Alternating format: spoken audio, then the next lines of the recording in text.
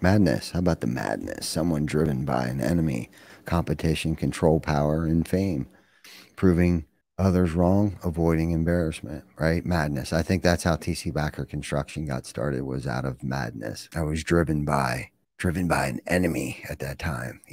I felt like they were the enemy. Right, wrong, or indifferent, it was enough to fuel my fire. We talk about how Ty got his fire fueled, competition. At that time, I definitely wholeheartedly believed that my mission was to put my competition out of business. I felt like it kind of gave me some sense of control, some sense of power, some sense of fame, and proving them wrong, because they were definitely doubters. They felt like I couldn't make it.